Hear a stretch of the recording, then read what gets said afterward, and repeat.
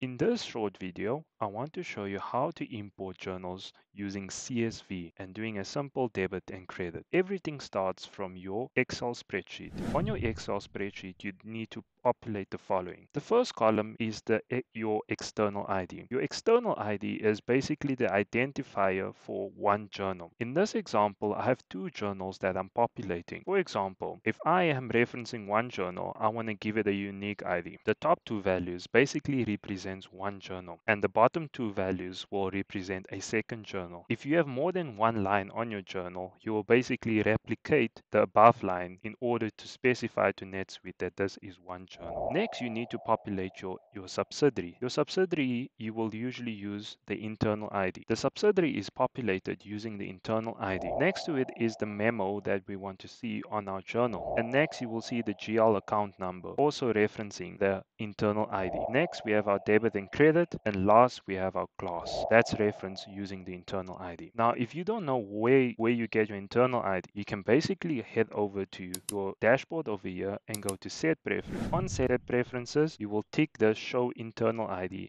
and save. This will expose your internal IDs. List, accounting, and accounts. I will basically now see my internal IDs over here. And that's how I get all my internal IDs. Let's go back to our Excel spreadsheet. Now that I'm happy with this example, I can basically save my Excel spreadsheet as CSV and save that on my computer ready for import. Now go to Setup, Import, Export and click on Import CSV Records. Scan and upload CSV file. You will select Import type as transactions. Select transactions. On record type, select journal entry. The next thing you want to do is select your file, your CSV file. In my case, I saved my CSV file as journal templates for demo.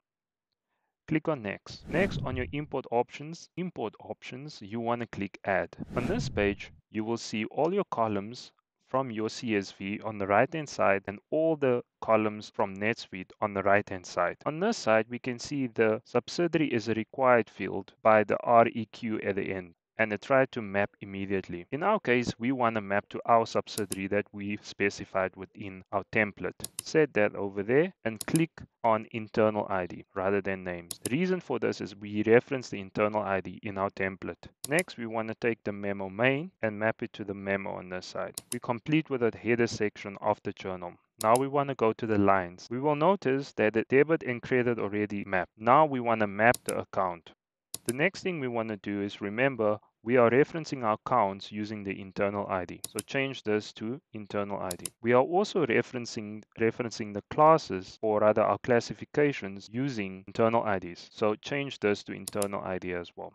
Okay, that means we are completed with our mapping exercise. Now we can click on next. On this page, save mapping and start import. It gives us the ability to save our import so we don't need to map the next time we import our CSV files. And to see our saved imports, we go to Setup and Import Export and we click on Save CSV Imports. Let's give this a name. Journal entry, salary, upload. The next thing I want to do is make sure that my ID is empty. So click on Save and Run. After I clicked on Save and Run, I will get the confirmation at the top that this was kicked off. Now I can click on Import Job Status to see how far my journals are. Right at the top, I can see that my two journals have imported successfully. I can now go and view my journals, transactions, financial, make journal entries list. I can now see that my two journals have been created. There is my journal created. Remember, you can add more than one line. If I click on my system information and scroll down, my context is showing CSV and I successfully imported this using the CSV method. Well done. You made it to the end. If you found this video useful, do not forget to like and subscribe, drop a comment below,